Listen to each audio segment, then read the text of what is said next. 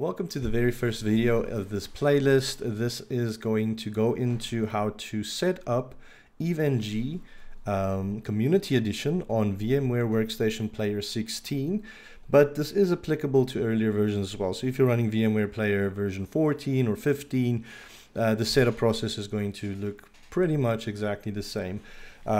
Before we start off, the whole goal of this is for you to be able to run EVE-NG so that you can import virtual equipment to lab some of the stuff that I'm going to give to you. So I'm going to provide lab files that you can import into EVE-NG and work with me through the material. EVE-NG, you can get it by going to the website eve-ng.net. You hit enter, it brings up this website, it explains what Eve is. There's a professional edition, but this costs additional money and you need to, it's like a yearly fee that you pay for this, but they do have some specials sometimes during November for Black Friday, but don't worry too much about it. We're just going to look at Community Edition, which is totally free. So you can go to the download, and from the downloads, if we just scroll down, there's a free Eve Community Edition version. So this is what we're going to download, and we're going to download the ISO. Again, with VMware Workstation Player, there's also a link here where you can get it to download it and install it, but I'm not going to go into that. I'm just going to show you how to install EVE-NG on your computer. So we're going to download this ISO. So this is just a mega share directory. So I'm going to download it, and then I'm just going to pause the video until the download is finished, and then we'll continue with the rest of the video. So I'm just running the download. Be right back. Alrighty, let's continue with the video. My download has finished, so I will just save the file. And then this should be in my downloads folder. So I'll just navigate to there, and I see I've got this Eve ISO that I can use inside VMware Player. So we're going to do that now. I'm just going to navigate to VMware Player. And there is my EVE-NG Pro VM that I've already got, but we're not going to be running that. We're just going to create a new virtual machine. And then I can specify that I want to use I will install the operating system later, so we'll just use the default option, click next. I can put this on as Linux on Ubuntu 64-bit, go next. Virtual machine name, we can call this whatever we want, but I'll call this EVE-NG Community Edition. And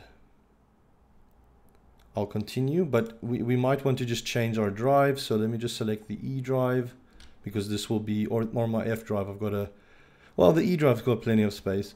This is more or less just where we're going to be storing this VM. So I'm going to store this in the E drive. How much space do I want to allocate for this VM? So there is documentation on the Eve cookbook, but this is depending on how much space you have available on your computer. If you have like a terabyte, then you could safely give yourself 100 gig. But I'm just going to start off quite small, so I'll just use a 30 gig drive, and that should be more than sufficient for all of the stuff that we'll be labbing. And we can just continue. We can go next. We can customize our hardware if we want. And this is important because this is where we can specify how much RAM we're going to allocate to the VM. I think typically you want around 8 gig if possible. If you don't have 8 gig available, you could do 4 gig, it should work, but it's going to run like, it might run slow or out of resources. But I've got quite a beefy computer, so I could maybe push this up to like where this blue arrow is, but let's make it 8 gig. Let's assume that I'm also just using a very normal computer. I've got 8 gig of RAM, I'm going to use that. Processors, so this is dependent on your machine as well. If you've got more cores, then you can obviously add more processing. So I might just add 12, but let's leave it on 2 and see what the effect is. And then we also just need to make sure that we select virtualize Intel VT-X or EPT or AMD-V. So this is something that is set in your BIOS of your computer. If it's not set, you might just have to do that, but I'm not going to go step by step showing you how to do the BIOS stuff. But by default, this is typically already enabled. If it isn't, then just I'd suggest Googling how to enable this on your motherboard if it supports it, and if it doesn't, then unfortunately you might not be able to follow along with the EVE-NG guides exactly. And now the important bit is we go to this new CD dash or slash DVD SATA, and now we're going to use an ISO image. And I'm going to browse for the images, and I'm going to go to my downloads directory, and I'll find the ISO that I downloaded, and I'll put that in. So think of this as a virtual CD that we're putting in the CD-ROM. Network adapter, I might just leave this as a NAT, so don't worry too much about this bit. The CD-ROM is the most important bit. With that done, we should just be able to close that and finish this off. And then we've got this EVE-NG Community Edition that started up here. And if I play the virtual machine, it should actually start up, and now it's in the initial setup phase. So let me just maybe make the screen a bit bigger. There we go. And we can navigate with our keys in our keyboard. So I'll leave this as English. I will hit the Enter key to continue. And then we get a few different options: install EVM, install VMWARE, or rescue a broken system. So we're not going to install VMWARE or rescue a broken system. We're just going to install EVM. VMWARE is basically like installing this on a physical server, so that the server itself is Eve. When you hit the power button, it's not a VM, it's Eve that's being installed on an actual tin. It's installed on an actual device. But we'll install this on a VM, so I'll hit Enter. And we're just going to follow along with the prompts. I'm just going to pause the video until the next prompt. Oh, never mind, we've already got the first prompt. All right, you can see you can use tab to move, space to select, or enter activate. So we'll just select English. I'll hit Enter for it. We can set our time zone. So I'm going to select South Africa because that's where I'm from. But if you're in a different time zone, you can obviously select it or specify it. And now it's just detecting the hardware. This is going to be pretty quick. So we're just waiting for the next prompt now.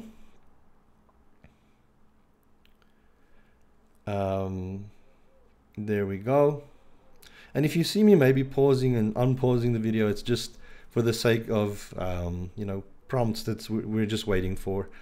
All right, now we can give it a host name. I'll just leave this as eve-ng. I'll hit Enter.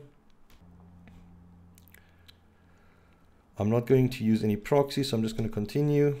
I hit Enter there. Here we can set up like configuration tasks. I can tell it to possibly just install security updates automatically. But if you selected the first option, that doesn't really change anything. So many things that it's actually installing in the background.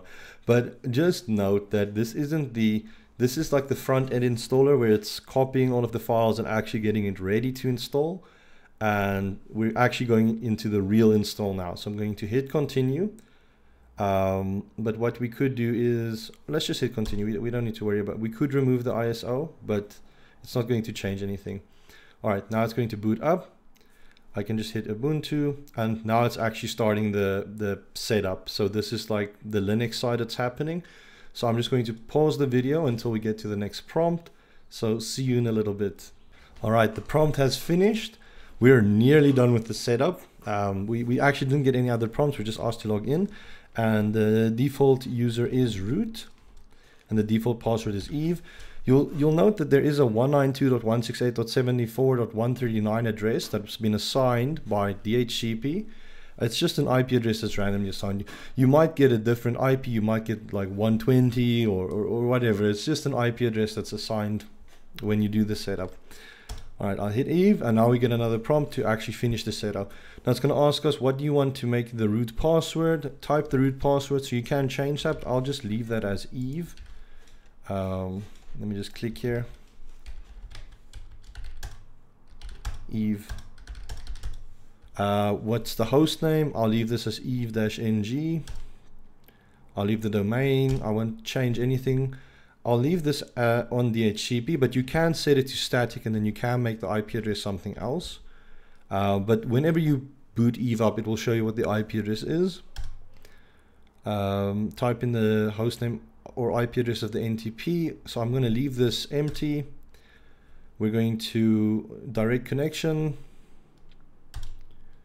I hit enter, and now it's finishing the last bit of the setup. And this is actually it. We're going to get booted again to Eve, and then we can log in. And I'm going to show you how cool this is in a second. So it's just doing its last bit, but the setup is essentially done now. You don't need to stress. You've done a great job. There we see we can log in again. So if I type here root and Eve, I'm logged in, and now the VM is up and running. Again, note the IP address 192.168.74.139. That is the IP address that Eve received from a DHCP. So if I go into my browser, all right, let's go into the Eve server's IP 192.168.74.139. I hit enter, and then I get prompted for some login details. I'm connecting on HTTP again. It's not HTTPS. I'm going to make this. So if you log on here, it's actually not root. It's Eve or admin. You log on, and the password is just Eve. And it's very important that you connect using Firefox. If you use Chrome or some other browser, some of the pop-ups might not work correctly, so please use Firefox whenever you connect to the VM. And now we have this EveNG front end, and this is where we're going to import our labs and create lab files and have a great time. So if you got through to here, great job. If you were having some issues with the VM, sometimes I find, but this is more or less an issue that I've only recently encountered. If I go into my network connections, and I just disable and re-enable my VMNet adapters, because these are the adapters that are connecting to your Eve server, then I can connect to the Eve server. But it happens rarely, but it's typically not the case. This is just something that's been happening with me recently, but this is more or less on my machine. Anyways, thank you for watching, and let's get into some good fun labbing pretty soon. See ya.